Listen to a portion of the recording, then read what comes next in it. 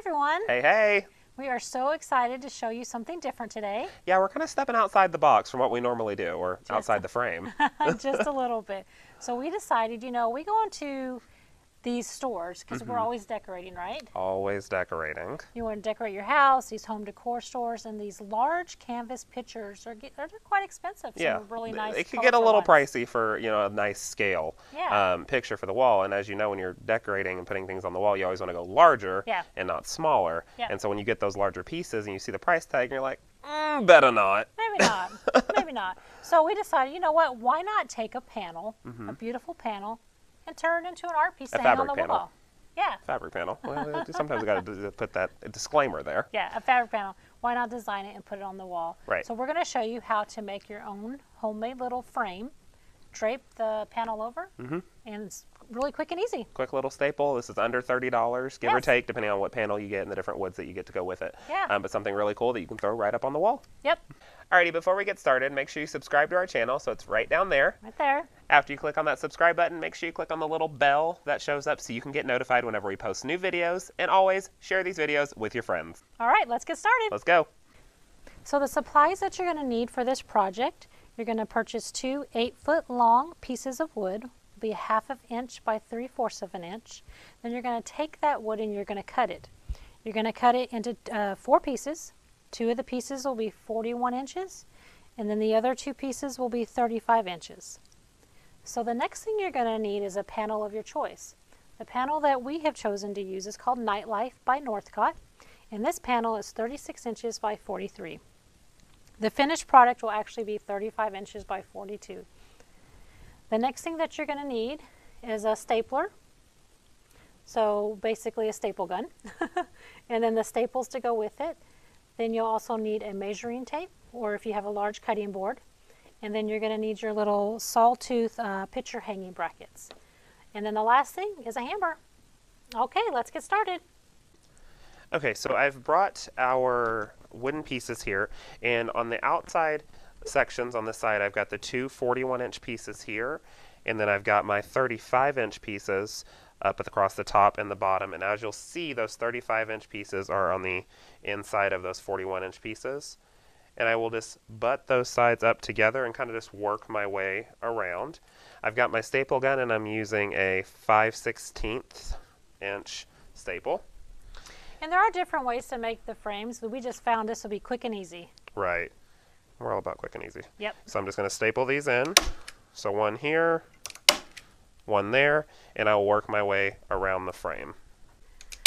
All right, we're going to finish this side up, and then we're going to flip it over just to have that double security. Oh, I'll flip it this way. Okay. Sorry. You're good. That's why we're stapling it. Yeah. And you can use nails if you want. We were finding a way that would make it really easy to put together. Coming up here on our last side. We've got that stapled in.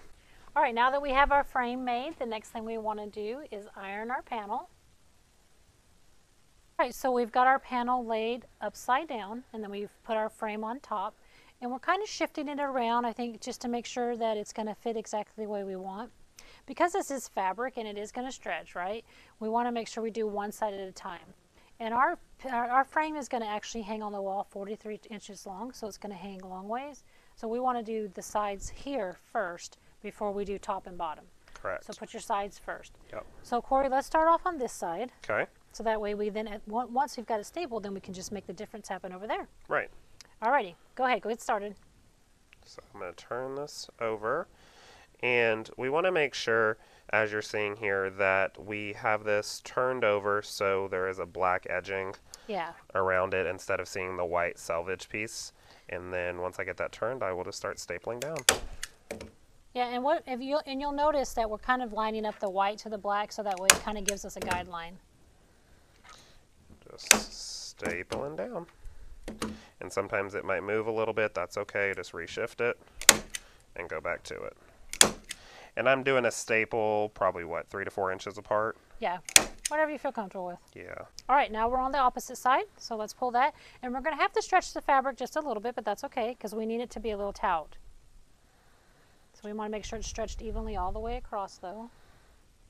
So Corey, you might want to pull that. There we go. Oh, this is going to be perfect. Yep. So then we'll start stapling down. And it's just easier to just kind of walk with the fabric and staple. All right, so we're here finishing up the end of this. And if you look at it and you feel like you want to do a couple more, like right there, just go right back in. Okay, so we've done the left-hand side and the right-hand side, and I'm up here at the top portion of the panel piece that we're working on here. And as I can see, kind of just looking at an overall view, I know you can't really see the bottom side, but the top end here has a little less fabric than it did whenever we had this frame laid out to begin with, and that's okay. The stretching has kind of moved it around. So whatever side that you have the least amount of fabric on is the side that you're going to want to start working on first. That way you can stretch it evenly on the other side when it gets to that point. So I'm just going to start over here, give it a little bit of a stretch. And I'm staying about 1 inch to 2 inches away from the corner section here. That's the last thing that we're going to do. So I'm going to pull this over, line it up just like we've been doing, and take a staple to that, and work my way all the way down the side.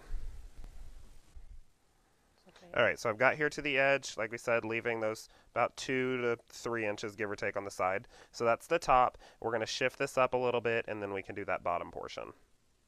All right, now I'm here at the bottom side. I will stretch our piece over here and just begin to staple, remembering to stay about 2 to 3 inches away from our corners. And I will just staple away. Okay, so now we're at our corners here, and the biggest thing to do with the corner, the easiest way I found, I'm sure there's an easier way to do it, but the easiest way I found is to peel this back and tuck the corner edge in like that. So we're just tucking that piece that normally sticks out into the frame. And then while pulling this up, we're just going to do a little bit of folding. So we'll fold it to the edge first like this, grab our staple gun, and staple that side in. Just like so, and be careful with your fingers. We'll staple that one in. And then a little bit more folding here, just to get a little bit more maneuverable with it. We just kind of want to hide this piece to make sure that that has a nice clean corner. And we'll fold this one up. A little bit of a pull here. Push that back in, just a lot of maneuvering. And we can staple that side down. And if we need to fix that corner, we can just staple that down as well. So now that we have all 4 edges done, we're going to tap all the staples just to go down all the way. So now that we've got everything hammered down just a little bit, just to get those staples in the wood just a little bit more, I'm going to take our Sawtooth picture hangers here, and I'm going to go a couple inches in from the corner because I don't want one of these nails to go into those corner pieces. A couple inches in from the corner, making sure that's straight visually. Lay that down, and then just with my hammer I can tap these nails in. And I'll just go down into the wood, and then I'll do the other one as well, making sure that's straight. So that's one side with that picture hanger, and then I'm going to come over here to that other side, couple inches in, making sure that's staying straight as well.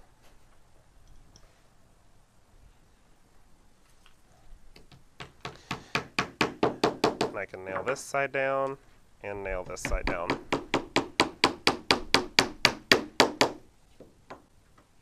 All right. Now we get to reveal it. Whoop whoop. Are we ready? I think so. All righty. So let's go ahead and flip it around. Wow, boom. Look how easy that was.